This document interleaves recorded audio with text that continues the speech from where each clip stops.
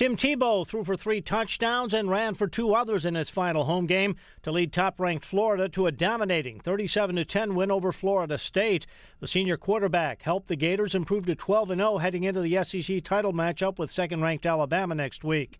Florida rolled to its 6th straight win against arch-rival Florida State and 22nd in a row overall. Tebow was the star of the show with 224 yards passing and another 90 on the ground to keep the Gators locked in on another possible national title. The loss dropped the Seminoles to 6-6 and may have been the final regular season game in the legendary coaching career of Bobby Bowden. The 80-year-old says he wants to do some soul-searching over the weekend before deciding if he'll return for a 35th season in Tallahassee. Bowden's 388 wins are second all-time, only to Penn State's Joe Paterno.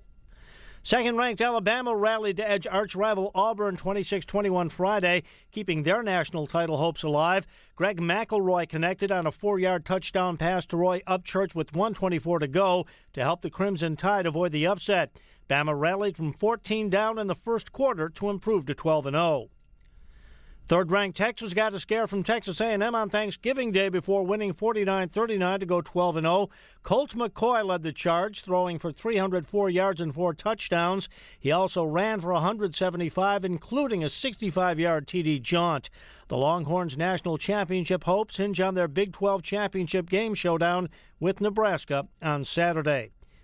TCU got 4 touchdown passes from Andy Dalton in a 52-10 win over New Mexico to take the Mountain West Conference title. The 4th-ranked Horned Frogs improved to 12-0 with their 7th straight win by at least 27 points, and they are likely destined for a BCS bowl berth. Jim Militello, The Associated Press.